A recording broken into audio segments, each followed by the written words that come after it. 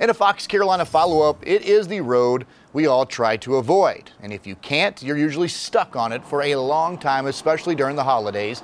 Well, tonight, Greenville County Council voted on a major traffic project for Woodruff Road. Fox Carolina's Brookley Cromer was at that council meeting. She's live now along Woodruff Road with what happened.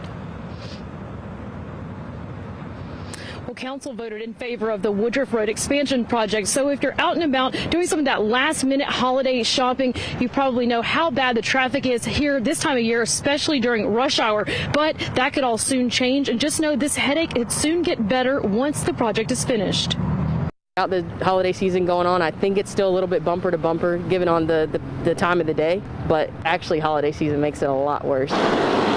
Woodruff Road is best known for the traffic, but Greenville County Council says the bumper-to-bumper backups could soon be a thing of the past. Everybody knows we have to do something about Woodruff Road. Council voted unanimously to move forward with the parallel parkway extension. The project will give drivers an alternate route stretching from Target to Taco La Barra, which is across the street from Walmart on Woodruff Road. The project is good news for the nearly 40,000 drivers who hit Woodruff Road each day. I think anything's a better solution than what we have right now. So, you know, it is, hopefully it works. We'll see when the time comes, but I think anything can help at this point. The project will alleviate some of the congestion by adding a 4-lane bypass over a 2.5-mile stretch from Verde to Smith-Hines Road. And it comes with a $121 million price tag. The good news is we'll be able to do it without a tax increase, which should make everybody happy.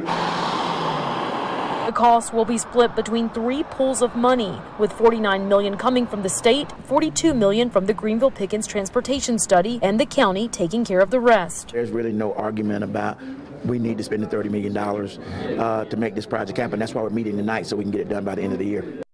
And council says the next step is acquiring land, and once they do that, they'll then be able to complete the project in about 2 to 3 years. Live in Greenville, Brookley Cromer, Fox Carolina News.